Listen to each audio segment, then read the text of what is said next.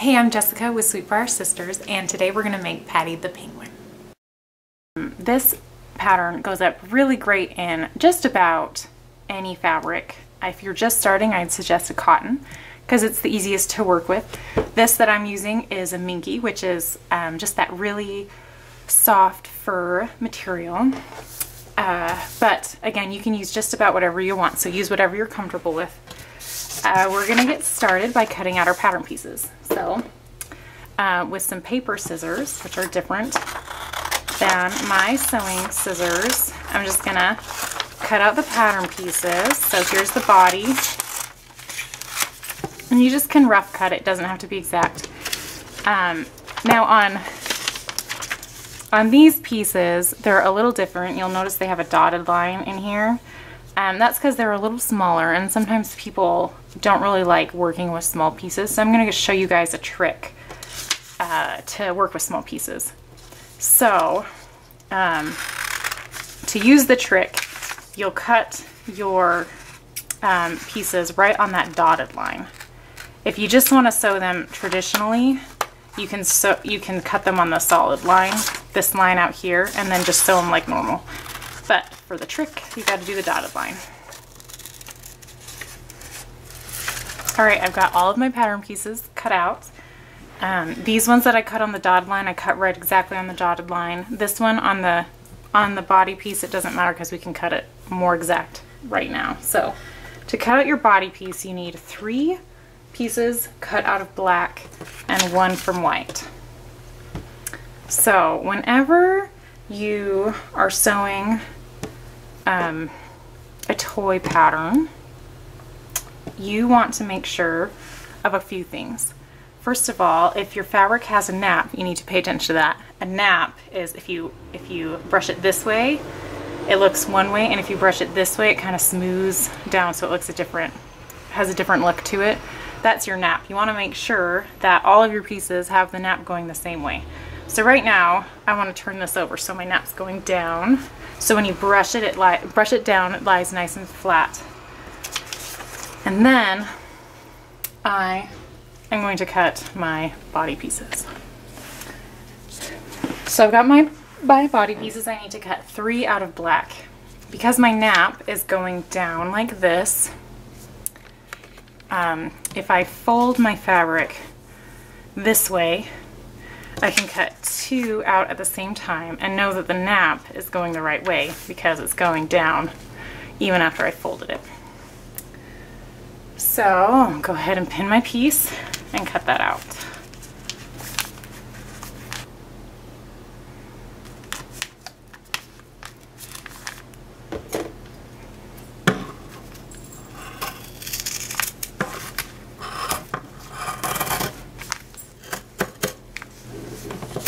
Alright, we've got 2 of our black pieces cut out, and now we need to go ahead and get 1 more black piece and a white piece cut.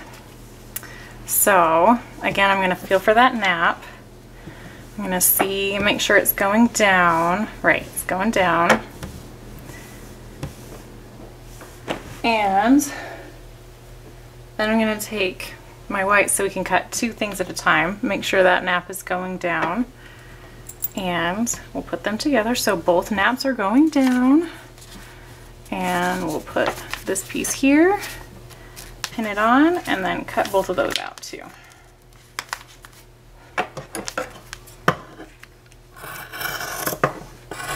Alright, now we're going to work on our small pieces. And this is the part that's the little trick I told you about earlier.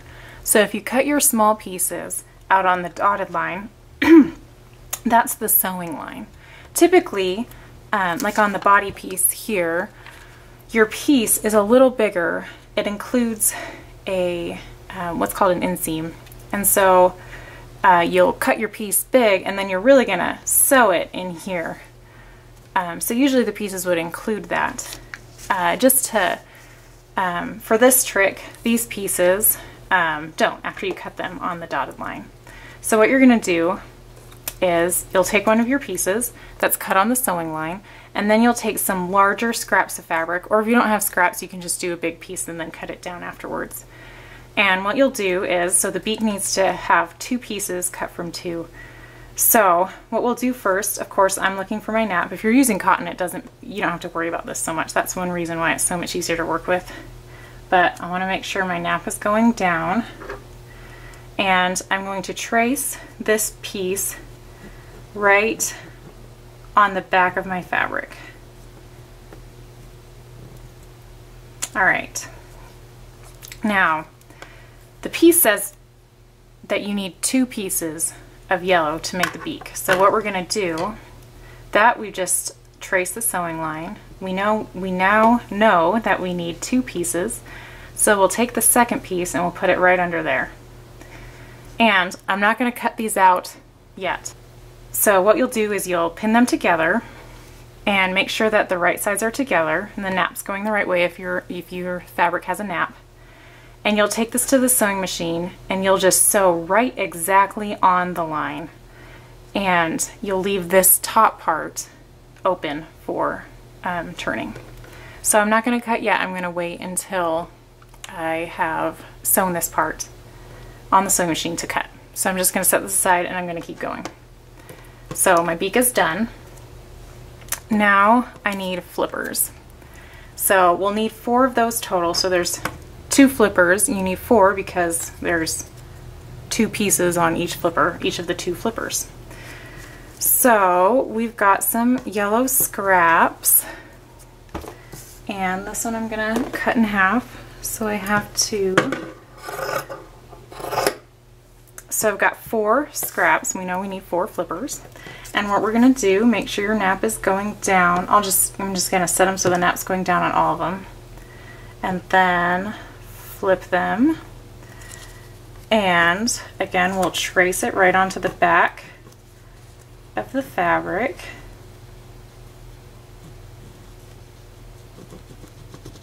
On there, and we know that this needs 2 pieces, so we're going to match that up with that and pin it. Alright, and then when I take this to my sewing machine, I'll just sew right exactly on that line and leave this top part open again, just like the beak. And for our second flipper, we'll just do the same thing. When you leave these pieces larger, it helps to give you something to grab hold of with your fingers. When you're at the sewing machine. It also really helps because sometimes with the small pieces they get stuck. That bottom part of your sewing machine is called the feed dogs, and sometimes the little pieces get stuck in your feed dogs and they're just kind of annoying to work with. So this kind of gives you your machine a little bit more to grab while you work with it. So we've got the flippers all cut out. Now we're going to do the wings. The wings are the same way. The only difference is instead of the same color on both sides, there's a white side and a black side. So we've got some black scraps. I'm going to put all of the nap so it's going down, and some white scraps, putting the nap so it goes down. Alright, I'm going to turn my whites over. White's easier to trace on. And I'm going to trace one wing here. And then pin it on black right there and put it aside. Now, this is the only one other thing you have to pay attention to. So typically when you cut 2 pieces on a pattern piece out when you're sewing toys, what you'd normally do is you'd fold the fabric in half and cut them at the same time. And then when you open it up, it gives you a mirror image. So 2 pieces that are mirror images of each other. Now, because we're not cutting these out at the same time like we typically would, to do this last wing, instead of tracing it, let me make sure my nap's still down. It's not. Okay. Instead of tracing it like this, like normal, you want to just turn it over so it's the mirror image and trace that. And this is the only one you have to worry about because the other ones are the same on both sides. So you don't have to worry about mirror images because the mirror image is the same as the normal image. Alright, so we've got our mirror image of the wing like this. And we'll pin that. And just so you can get a double look to make sure you did all of yours right, here are my 2 wings. See how they're facing different ways. And then my flippers and my beak piece. and I'll show you how to sew all of those in just a second. All right, we're ready to trace our placement lines onto our body pieces. I've got my body pattern piece and I've got my instructions. The instructions are going to show us which of these placement lines to trace onto which pattern piece. So we'll start at the end. We have the right wing, which it's the penguin's right instead of our right. That's why it looks a little confusing, but the right wing line is this one right here. And so I'm just going to go ahead and I'm going to mark that. And I'm going to mark it on the right side of my fabric, so the fuzzy side is up. Now if you are working with cotton, you could probably just hold this up to the window like this, just like this, and just trace it right on and see it right through. Since this fabric is really thick, it's hard to do that, so I'm going to just show you how I work with that. I just put my finger on the end of this line, and I know it ends right there, and I make a little mark, and this marker just barely shows up on this fabric, so it's going to be hard for you to see it, but I can see it, and hopefully that will be good enough. And then I'll do the same thing. I'll mark this end, mark it here, and then you just connect the dots right there. And this line is just going to be right where we put the wing later on. I'm going to go ahead and move on. So this is the middle piece. It will have the face on it. So again, I'm just going to mark where it stops and ends for the eyes. And hopefully that'll go through. Yep, that goes through enough, so then I can just connect the dots there and there.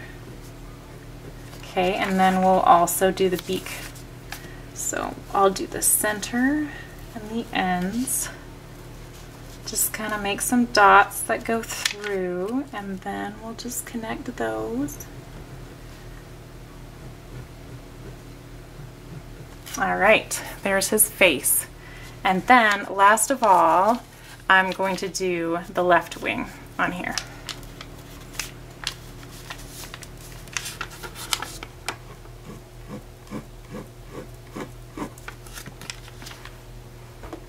All right, now we're ready to sew. All right, we're going to start sewing the wings. As you will recall, we have these pieces, white on top, black on bottom, with the sewing line traced right here. I'm going to take the pin out, and I'm going to just start right here, and I'm going to go around. And at the end of each, at each end of the line, I'm going to backstitch, which will help the seam hold together.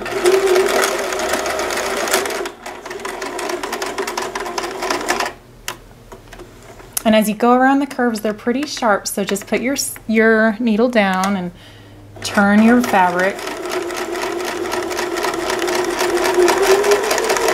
It's still a little piece, even though we have it on a big piece of fabric, so don't feel bad if you gotta go slow around these curves.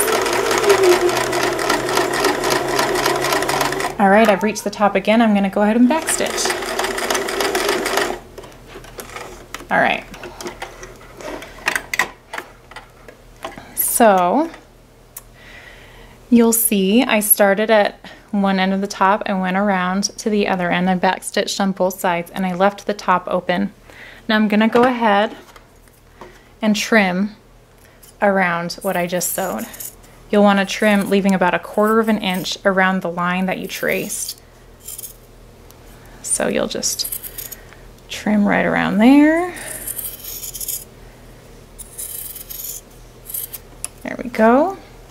Get rid of that extra bulk. And when you turn it, you'll see we just have our normal little wing, but we never had to sew with any little teeny tiny pieces of fabric. I'm going to go ahead and do that with the second wing too.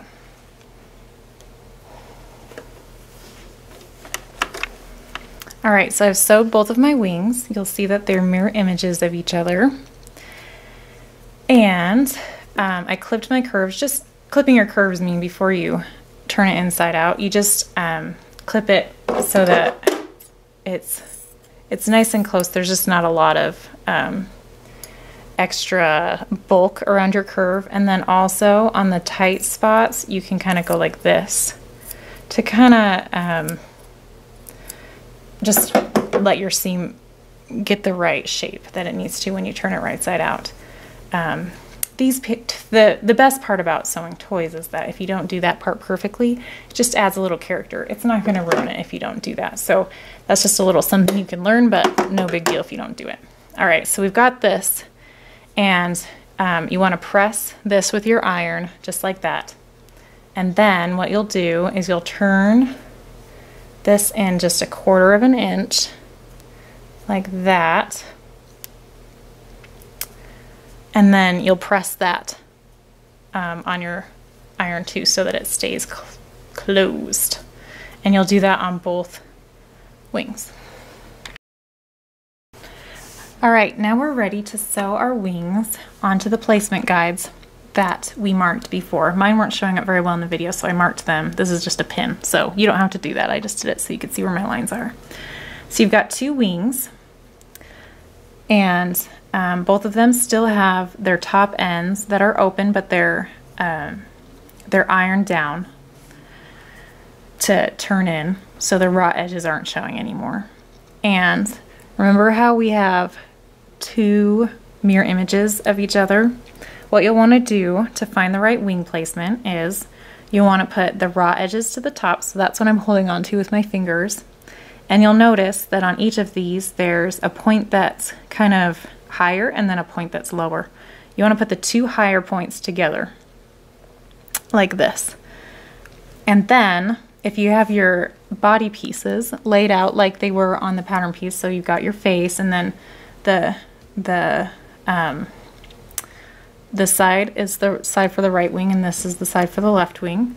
So you've got your wings facing each other. You just keep them that way, and then you line up this edge with your placement guide. And again, I'll line up the raw edge with the placement guide, and that is how they fit onto the pieces. And you'll just go ahead with your machine and you'll sew right on top of those. Make sure that your raw edge stays closed where you ironed it, and be sure to backstitch on both sides of your seam so it's nice and strong.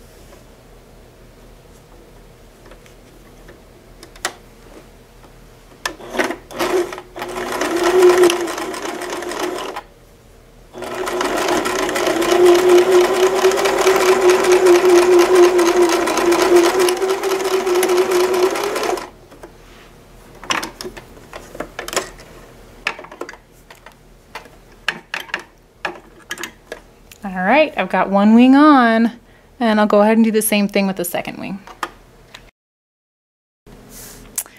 Now I'm going to make my beak, and this one is just like how we did the wings. So with these 2 big pieces together, I'll start here and then here, leave this top line open, and remember to backstitch at the beginning of both ends of the seam.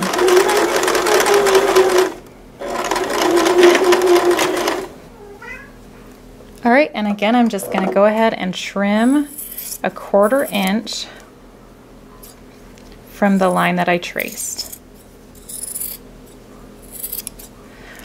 And then, because it's a little piece, you can trim the corners a little bit. Just make sure you don't cut where you sewed, and then trim a little bit more, just anywhere where the seam is a little bulky. And then you can go ahead and turn it. And you'll press this on your iron with your iron, and then again just fold that in.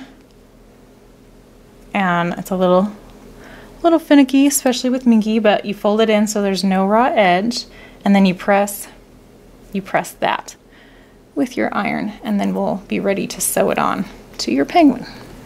All right, I'm ready to sew my penguin beak onto the face. So I've got my penguin face that's marked with my placement guides. I've got some yellow embroidery floss and a sewing needle, and I've got my pressed beak. I went ahead and knotted my embroidery floss and brought it through just the bottom of the beak placement guide. And then I'm going to go ahead and sew on the beak. So you'll just go through the beak, make sure that the edges are still turned in, go through and then go back down. Make sure you stay on the line, up through the line, through the beak, and back down through the line. And then we'll turn it over and tie it off.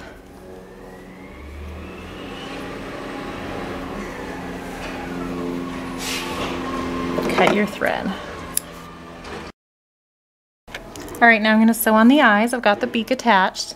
I've got some black embroidery floss knotted at the end.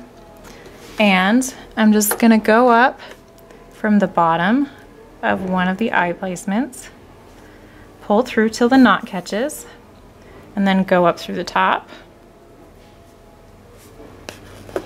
And I think I'll probably do that twice just to make sure the eyes show really well. So I'll do that again, just from the bottom, back up to the top.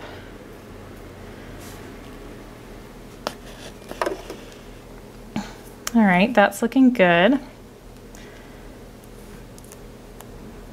So now I'm just gonna go over to the next one. Don't even have to tie off. You just go up to the bottom, from the bottom, up to the top. Make sure on this one you don't pull too tight so that your fabric bunches. And then I'm gonna go ahead and do that again. And then I'll tie off on the back, just like on the beak. All right, now we're gonna go ahead and sew the flippers the same way that we did the beak and the wings. So we'll just sew around here and cut it down.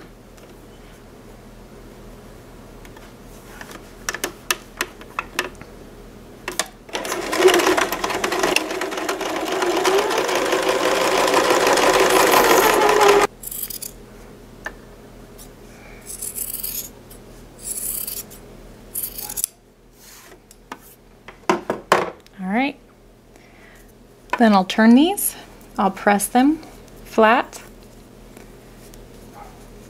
like this, and then turn in the bottom and press that in.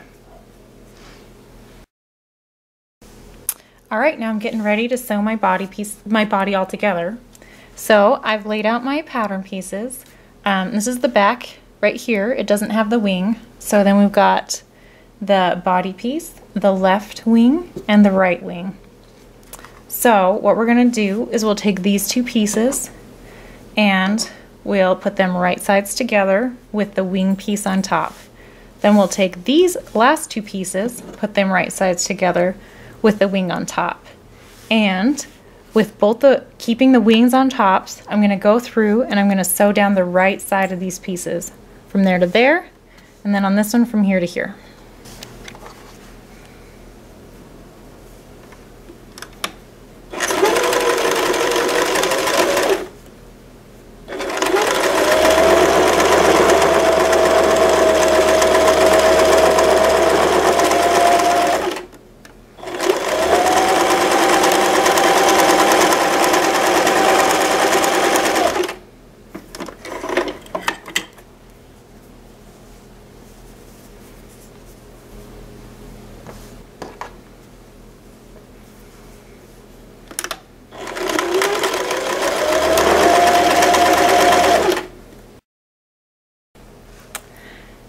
All right, now I've got my two halves of my penguin. I'm going to put them right sides together, match the seams on top, and I'll put a pin there. So match the seam on top best you can, and on bottom. And then fit the right sides together. And I'm going to just go around and sew all the way around, and I'll leave an opening right here on the bottom to stuff.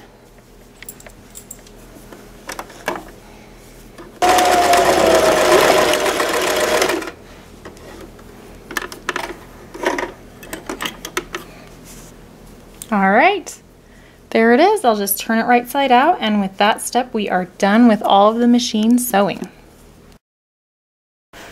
All right, we're ready to stuff our penguin. I've got my opening in the bottom here. I like to keep my opening big enough for at least a couple of my fingers to go through, but not too big because you have to hand sew it at the end and that takes time. So I'm just gonna go ahead and stuff him.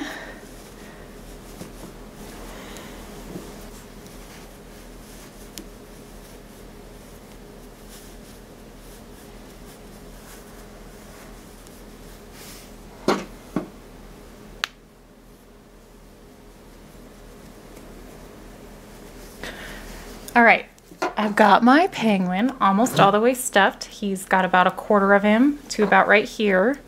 Is stuffed with fiberfill. And I'm gonna stuff the rest of him with poly pellets. I'm using about a half of a cup of these.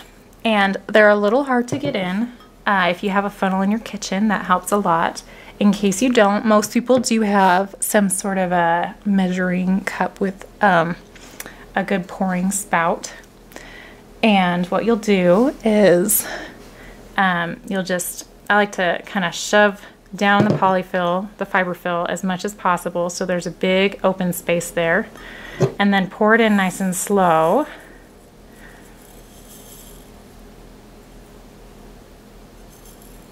And we just got a tiny bit in right there. Then just shove it down with your finger and just keep doing that over and over. So you got it full. There we go, that's a better bit. All right, I've got Paddy all filled with my poly pellets. Now I've just got to sew up the seam. To make it a little easier with the poly pellets so they don't come out while you're hand stitching, I like to take a little bit of fiberfill and put it over the poly pellets so they don't come out while you're stitching your seam. I've got my fiberfill in there to keep my poly pellets in. I'm going to stitch him closed with a ladder stitch. Here's how you do it. I've got my thread knotted and I pulled it in so that the knot is stuck underneath the fabric. And I'm going to fold the edges of my fabric so there's no raw edges, so it's a fold edge against a fold edge. And I'm going to take my thread and I'm going to go on the right side, in and out, and then over to the left side, in and out, and then to the other side. As you do this, it creates an invisible stitch. Invisible enough that you will notice I am sewing with white thread on black fabric and you can't even see it. Given it's minky kind of covers your thread a little bit more than other fabrics, but you can get away with a lot with this stitch because it's an invisible stitch.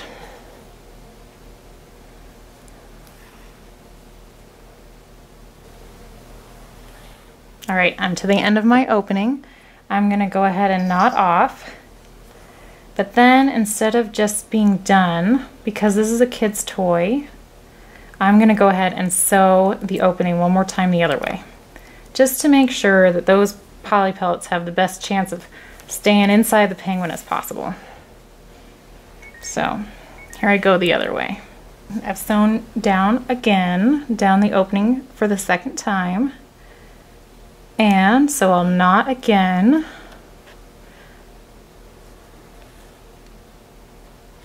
And I'm going to sink my thread. Instead of having just a tail hanging out, you tie your knot and you take your thread, you put it your needle right next to the knot, and then you pull it out a little bit farther down. You pull your thread through, and then when you trim your thread, it leaves the tail of your thread inside of the animal, so you don't have a little tail hanging out.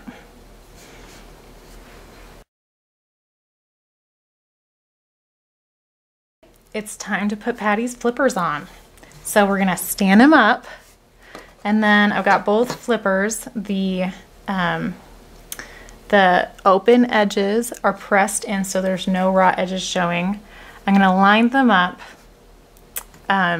to the lines right where the black and white meet, and then I'm gonna just tuck them under Paddy, just enough that they're underneath him but that his little feet are still showing. So where that is, I'll just keep that, and then I'll go ahead and sew on one. And while you do this, you're sewing close the open edge, so that's nice.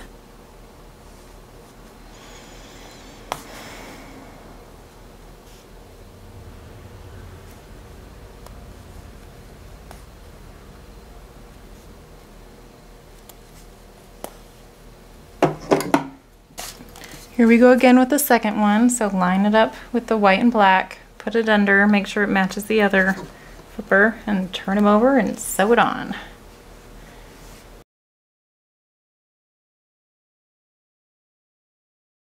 All right, last of all, we just got a scarf. I have a piece of fabric that is 18 inches by 1 inch. And this fabric, we're not going to finish the edges, so you want to make sure to get something that doesn't fray. I'm using Minky, so that works. You can use fleece or felt or a lot of, well, some knits don't fray, just depending on what you do. I like to kind of pull it tight, and that makes the fabric kind of go into a circle. So then it's kind of like a circle scarf. And after I pulled it tight into a circle, I'll put it around his neck and tie it. And you can tie it however you want. I just do a single tie because I think it looks cuter, and then I end up sewing it in place anyway. So I just did a single tie, and I'm gonna just take some normal thread with a knot at the end, and I'm just going to sew it in place so that we don't lose the scarf, because a lot of times the accessories get lost on toys. So this will make sure we keep it. Just put a few stitches in there.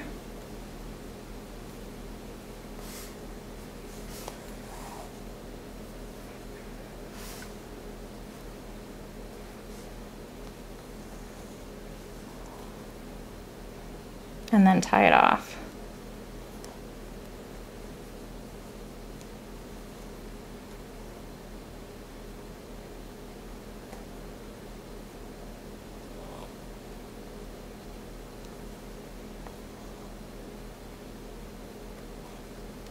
And sink your thread. And that'll keep your knot right in place. And I'm going to go ahead and do that on the back too, so that it doesn't, because right now you can kind of move it around, and I want it to just stay right where I want it. So I'll go in, and I like to come in through the back so the knot's hidden, and then just put a couple stitches in there, and that'll make it so it won't go anywhere. And then I'll come back through in between the scarf and the neck to do another knot so that it's hidden as well.